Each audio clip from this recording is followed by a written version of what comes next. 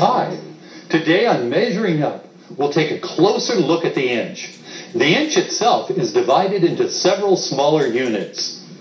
To explain these units to you, let's look at 4 different rulers. This ruler is divided into half inches. This one into quarter inches. This one into eighths of an inch. And the last one is divided into 16ths of an inch. Let's look at the first ruler marked in half-inch sections or increments. Notice that every grouping of 2 half-inch marks or increments equals 1 full inch. So that 5 of these is equivalent to 2½ inches. Now let's measure some line segments. Here is the first one. Notice that it's exactly 4 inches long, or 8 half inches.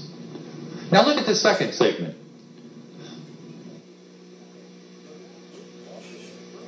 Notice that it's longer than the first segment. In fact, it's more than 5 inches long. However, it does not end on one of the 1/2 inch increments. That means we can't measure this segment with this ruler. Instead, we have to approximate the length of the segment. And to do that, we round the length of the segment to the nearest half inch. The length of the segment falls between 5 and 5½ inches, but it's closer to the 5-inch mark than the 5½ inch mark. So this segment is approximately 5 inches long, rounding it to the nearest half inch. For a more accurate measurement, we need a ruler marked into smaller units. This ruler is graduated or marked into quarter-inch increments. See how this ruler compares to the half-inch ruler? On this one, there are 2 quarter-inch sections to every half inch. So, 4 quarter-inch marks equals 1 full inch. Now let's measure the same segment as before. Again, it's easy to see it doesn't fall exactly on a quarter-inch marking. Instead, it's between 5 and 5¼ inches. Since it's closer to the 5¼ inch segment, we say that it is approximately 5¼ inches long. The length is rounded to the nearest quarter inch. Again, we need a ruler that's divided into smaller units. Look at this one. It's divided into eighths of an inch. In other words, there are 8 of these small units in 1 inch. Let's compare it to the other 2 rulers that we've seen already. Here they are. Notice that it takes 2 of these 8th markings to equal 1/4 of an inch, 4 of them to equal 1/2 inch, and 8/8ths to equal a full inch. When I use this ruler to measure the second segment, you can see once more that the length of the segment lies between 2 of the 1/8 of an inch markings. Again, it's necessary to estimate the length rather than have an exact measure. This segment falls halfway between the 1/8 and 2/8 mark. Since we always round up when the measure is half or greater, we can say that it is approximately 5 2/8 inches, which simplified is 5 1/4 inches. Now we're ready to look at the final ruler, which exhibits the smallest increments. Each increment is 1/16th of an inch. Notice that it takes 2/16ths to equal 1/8 of an inch, 4/16ths to equal 1/4 of an inch, 8/16ths to equal 1/2 an inch, and 16/16ths to equal a full inch. Wow! When this ruler is placed on the same line segment, we can see that the segment is exactly 5 3/16ths of an inch long. Now we're ready to look at the standard ruler. You probably already own one. Hopefully, by learning to measure with it, we'll come to understand the various markings on it. Notice that it has markings of different sizes. The smallest markings are 1/16ths of an inch, like these. The next smallest size marking represents 1/8 of an inch, like these. Next are the quarter-inch segments, like these. And this marking, which sticks up the highest, represents half an inch. The markings over the numbers represent full inches.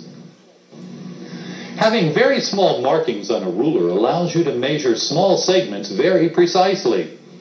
And precise measurements can be really important in real-world projects at home and work. An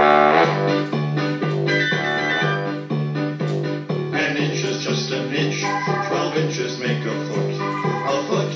A foot, 12 inches make a foot.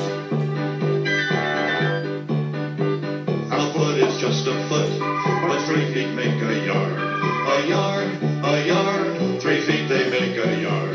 And inches numbering 36, they also make a yard. 5,280 feet, the longest measure you'll ever meet. A mile, that's what we call a mile.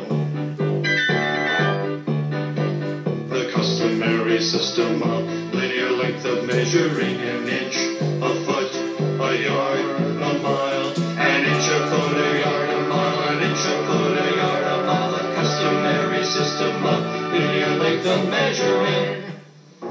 So you see, sometimes when we measure materials, we need to make our measurements as precisely as possible. For example, I'm cutting this board to a length of 10 1/4 inches to match another one. Here we go.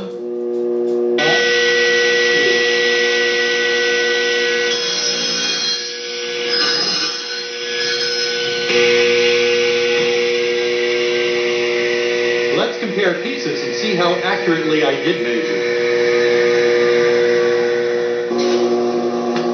Well, it looks like I measured correctly. They're exactly the same. Now that you understand the markings on the ruler and the need for precise measurement, there's something else I need to tell you about linear measurement. If I stand against the wall and begin to walk forward, I do not count the wall as the first step. The wall is considered 0. When you begin walking forward, that's when you begin counting. Step 1, step 2, step 3. Hello, I'm down here. The same is true when using a ruler. Here I am at 0, but instead of starting here at 0, what if I slide over there towards the 5.5 inch mark? Here we go.